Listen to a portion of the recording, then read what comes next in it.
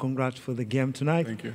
A lot of criticism online right now about you since you joined Bayern Munich. People are thinking like Bayern is bigger than you.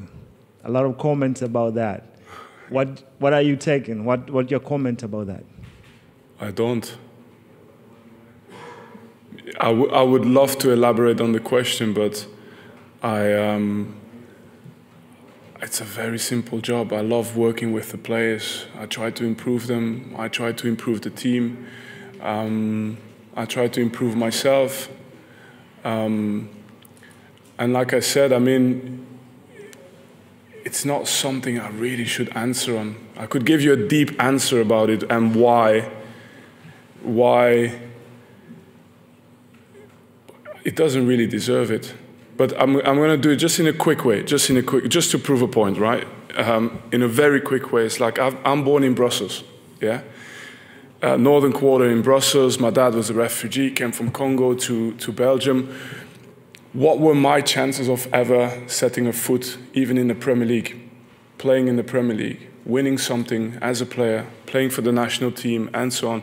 If you take the odds and the chances that it was for me to happen, 0.00 what %, you know? And now I'm a coach.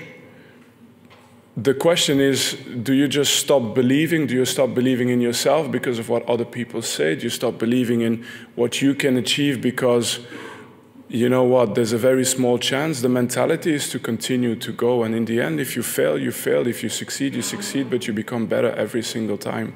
That's so important. And the question is irrelevant in terms of the direction of the fact that, because online you can always find stuff, so I really don't take it any personal, never. But the point is, it's an interesting topic in terms of what is it that people are supposed to do? Give up?